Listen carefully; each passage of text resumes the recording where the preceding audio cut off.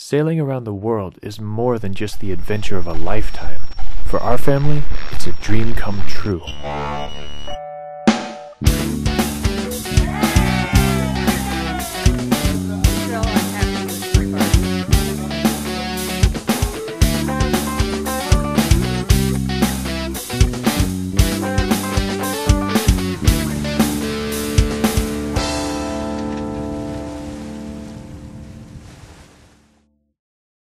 Before leaving Salalah, we decided to explore the mountainous regions of southern Oman. We're hoping to come across some ships of the desert, or as they call them around here, Jamal.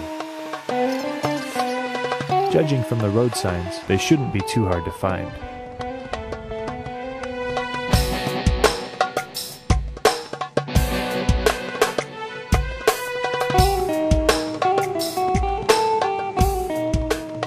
We stopped to take some pictures of the beautiful scenery, and the next thing we know, we're caught in the middle of a camel stampede.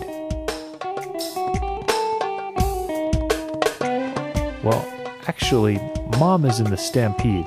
The rest of us got out of the way.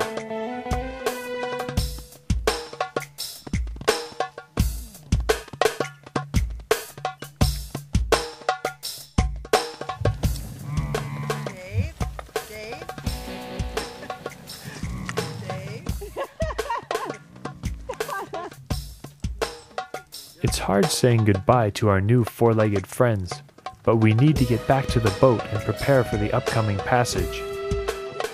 We've been to Lulu's, and we have got a pile of food. I'm hoping we've got enough food to make it to Egypt.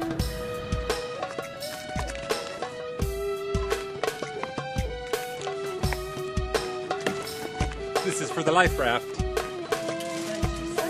In order to get to the Red Sea, we have to sail through the Gulf of Aden, a body of water notorious for pirate attacks on cruisers. But this piracy is over 5 years, from 1999 to 2005. Okay. So you have to take it in context that there's only 23 incidents. So were you using And not all of these have been robbery or what have you. Some have been chases.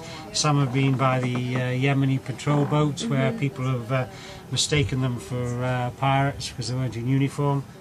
There are two common strategies for negotiating Pirate Alley. You can travel in large, slower groups and find safety in numbers, or you can pair off with one other boat, go into stealth mode, and sail as fast as possible. We decide to take our chances with our friends on Balmakara. I'm ready to rock.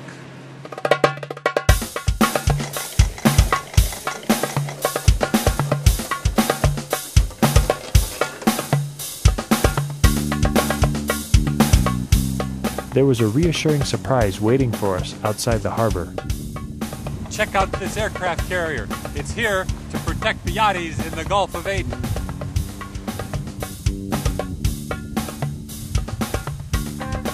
Because there are pirates in this region, we have a buddy boat, and our buddy boat is Balmakara. We watch out for them, and they watch out for us if trouble happens.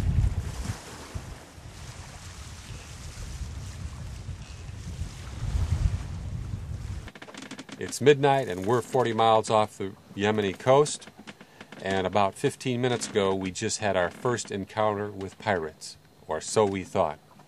Balmakara called us up and said that 1 mile ahead of us there was a radar signal from an unlit boat, and it was possibly pirates. And we tell Balmakara our position, they tell us their position, and finds out that we are the pirates.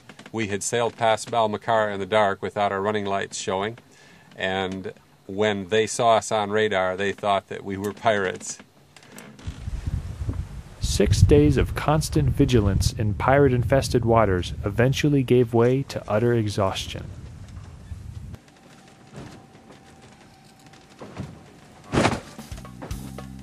When the volcanic peaks of Aden finally came into view, we breathed a sigh of relief.